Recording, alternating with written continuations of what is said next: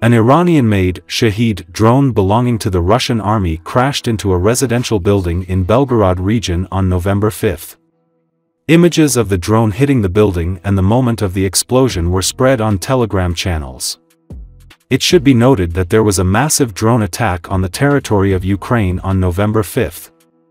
Following the attack, one of the drones returned to Russian territory. The Ukrainian side reported that it was the same drone that crashed into the residential building. One person was injured as a result of the incident.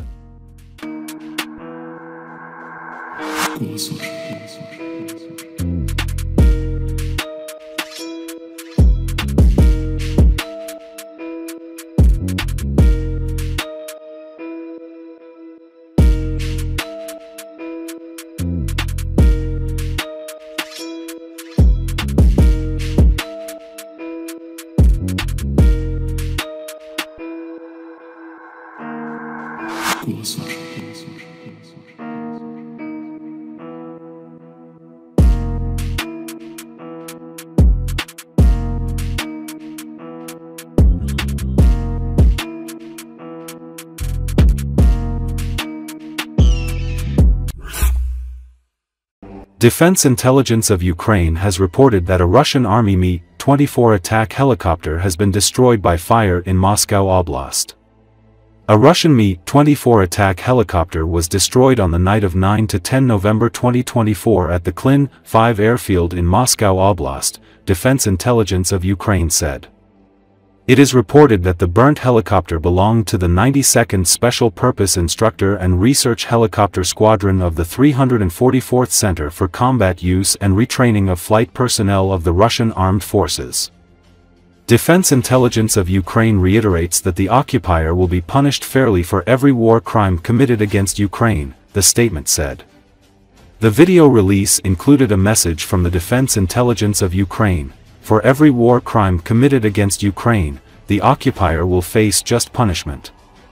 The Mi-24 helicopter, valued at approximately $12.5 million according to open-source estimates, is a unique model, combining the roles of an armored gunship and a troop carrier, with the capacity to transport up to 8 passengers.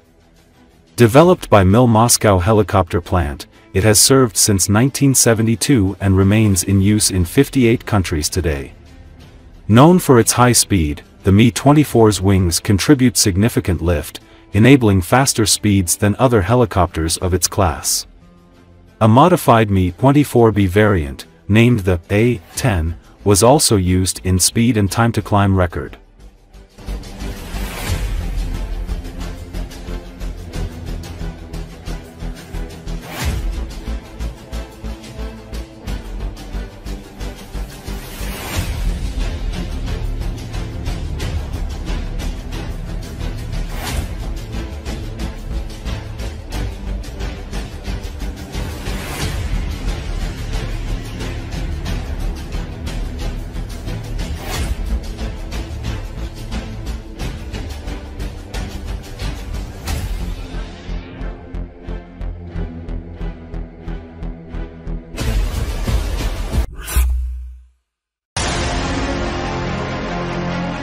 Mobilization is going badly not only in Ukraine, but also for the Russians. The first clashes between the Ukrainian armed forces and the North Korean military have already taken place at the front. Union media outlet asked whether Russia's other partners are ready to reinforce it with cannon fodder.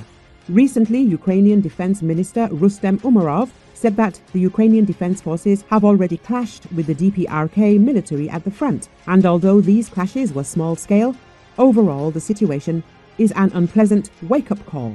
In particular, NATO's Secretary-General Mark Rutte spoke about this earlier, noting that the North Korean troops that are currently fighting on the side of Russia against Ukraine pose a threat to global security. After all, in his opinion, the DPRK's participation in the war would mark the beginning of a much darker phase of a long conflict. The fact is that former U.S. State Department official David Tafuri said even before the presidential race ended that 3 more countries were ready to send their troops to the war in Ukraine. In his opinion, this would be Iran, Syria, and even China, even if we do not take into account that Tafuri is just a former official who hardly has current intelligence data and only gives out his thoughts without specifics. The presence of foreigners in the Russian troops is an open secret.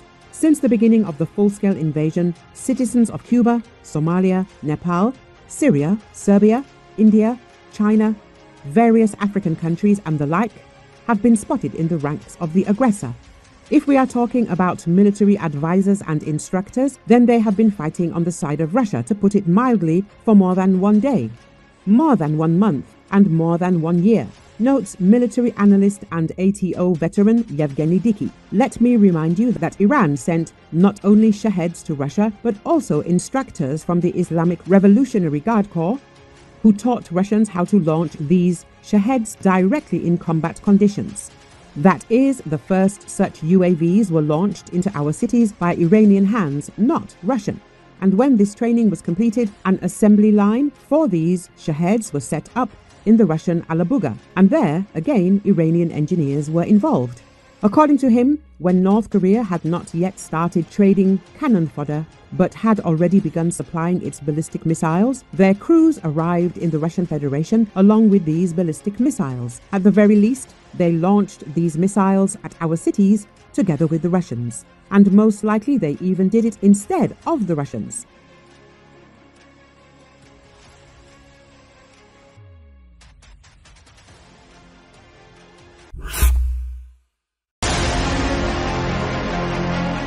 Ukrainian National Guard Reserve Major Oleksiy Hetman says that the pace of Russian offensive actions has increased. The Russian army is advancing up to 2 kilometers every day. That means the pace of its offensive has increased. The Russians can cut the main road to Kharkiv, which we use to provide logistics supplies. If the main logistics routes are cut, there are backup routes, but they go through fields, noted Hetman on Espresso TV. According to a veteran of the Russian-Ukrainian war, weather conditions, particularly rain, can make it difficult to move due to washed-out roads, which is dangerous. Obviously, there is a threat of encirclement of troops around Kharkiv, and this is part of the Russians' plans. It is believed that attacking large cities head-on is not a smart tactic. Usually, they try to cover and cut off the logistics so that it is difficult for a military unit in the city to defend itself. The unit may be left without any defense capabilities at all, forcing it to retreat or to be surrounded, added Hetman. Over autumn, large chunks of Ukrainian territory, sometimes including entire cities, have been lost on a near-daily basis in southern Donetsk Oblast, while Russian forces have also made operationally significant gains near Toretsk, Chasiv Yar, Kupiansk, as well as on their own soil in Kursk Oblast. The increasing pace of Russia's advance is evidence of how the war of attrition that many officials and analysts in the West had called a stalemate had slowly but surely been flowing in Moscow's favor. With manpower shortage and systemic structural issues at the heart of Ukraine's predicament, the options for Kiev and its partners to stabilize the front in the face of Russia's acute resource advantages look limited.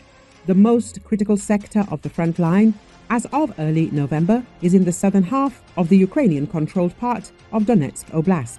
After advancing quickly beyond Avdiivka toward the key logistical hub of Pokrovsk over summer, Russian forces pivoted south in early September, cutting off a large pocket of Ukrainian-held land west of the Vovcha River with the successful capture of the city of Ukrainsk. Further Russian advances toward Pokrovsk, initially slowed over autumn, halted at the gates of the city of Selidov, where the relatively fresh 15th National Guard Brigade took over the defense of the mining city, once home to over 22,000 people. Over the next 2 months, however, instead of storming Selidov, the Russian troops picked away at the fields on either flank, which were both manned by more exhausted Ukrainian brigades plagued by personnel losses.